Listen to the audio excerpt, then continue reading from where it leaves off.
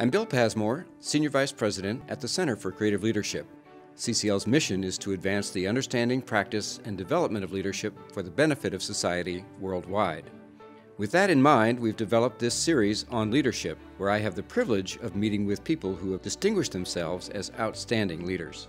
We hope these interviews provide an opportunity to learn from these remarkable leaders about the challenges they faced, the accomplishments they've celebrated, and the factors that they believe have most contributed to their success.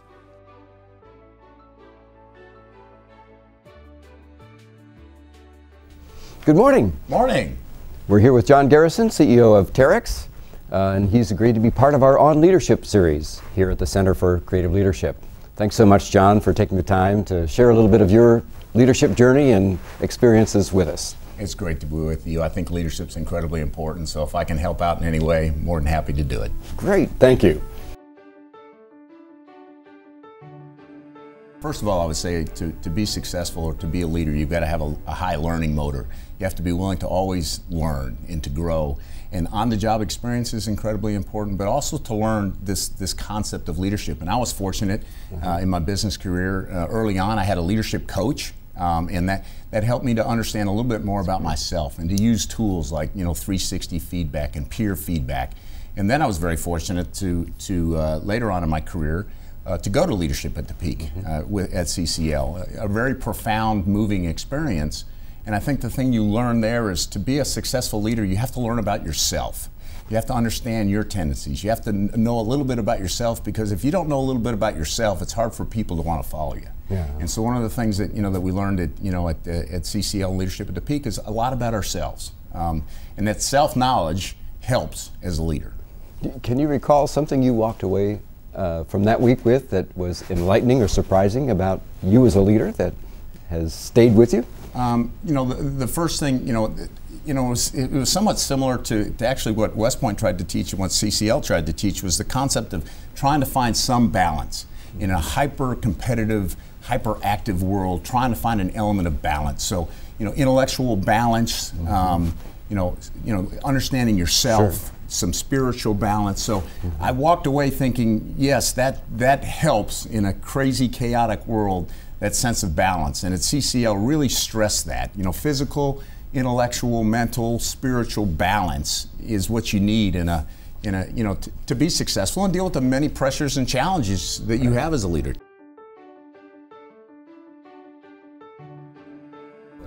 Well, as you go higher up in an organization, the number of constituents that you have to deal with grows pretty exponentially. And so there's a lot of constituents that you need to understand all of their requirements and their needs the higher up you go in an organization. So that was the first thing, especially in a publicly traded company. Obviously you have your customers, your shareholders, your team members, and they all have in some ways competing interests. And so as a leader, you have to assess that situation, and you have to figure out what's best for the overall organization, both near term, and as a leader, you've got to establish that where you're going, what are you doing, and why you're doing it. And that's a little bit more challenging the higher up you go in an organization.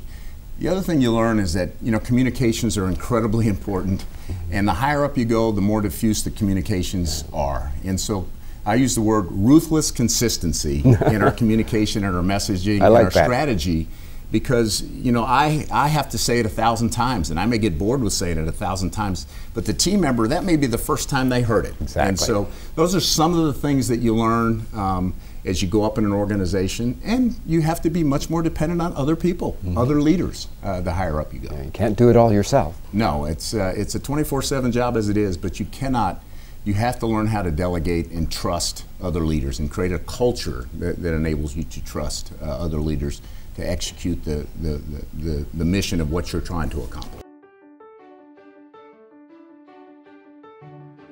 I think you build trust over time, and by activity, action, and results. We're in the business world, so ultimately you've got to deliver results to build that trust. And so we kind of think in terms of people, which I think is the most important: people, process, and tools.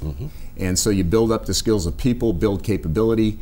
As a leader, you have to come in. I've been in very difficult situations, and sometimes one of the things you have to do as a leader is assess your talent and make the changes. I kind of think about aptitude and attitude. And if you've got aptitude and attitude, we can build capability. If either one of those two things are lacking, we're probably going to have to make a change. And so I think you work with your talent, you're straightforward, you're open and honest, provide direct feedback, and then coach. This is the thing, that, as leaders, coach, and if you think about great coaches, they point out what's wrong, but they also spend a lot of time pointing out what's right. Sure. So if you spend, it's kind of the 4-to-1. I recall back at Leadership at the Peak, is that human beings, if you don't praise 4 times more than you criticize, they're going to think you're criticizing more often. I will tell you that I failed miserably at that, but it is something that, as a leader, that you think through on the coaching side. I've been fortunate, lucky, if you will. I do believe luck is where opportunity meets preparation, but I have been fortunate. And many of the circumstances that I've had to deal with are organizations that aren't necessarily performing at their potential. And so I've been asked to go in and to see if I could help the organization achieve and reach its potential. So that's kind of what I like to do. The first thing that you learn is kind of stop, look, and listen. Don't go in with a preconceived notion of what the answer is. So stop, look, and listen. Interview the constituents. When I started in this job, I went around to the top 75 leaders in the company, and I had a couple questions. What are the 3 things you want me to change? What are the 3 things you don't want me to change? What's the 1 thing you think I need to know? And what question didn't I ask you that I should? And I did that, in the organization with the leaders. I did that externally with shareholders. I did that with the board members. So you get a mosaic of what are some of the issues that you're going to need to address as an organization. So I've used that same model all the way up through, and it works. It gets more complicated the higher up you go, but that model works. And that then enabled us to develop a plan, a cohesive plan that people buy into. You said you wanted me to change this. Part of our plan is to change this, whatever that is. And you begin the buy-in, the engagement to the plan. And so setting a very clear path, very clear strategy, keep it simple. Here it's focus, simplify, and execute to win, and ruthlessly, consistently talk about that strategy every opportunity you have as a leader. And that's what it takes to get the buy-in and to change the culture from a okay performing organization to a high performance organization. And the other thing I've learned, it takes time. Somebody tells me they can change the culture in a year, I'm saying, yeah, you've never done it. It takes a lot longer than that. It does take time.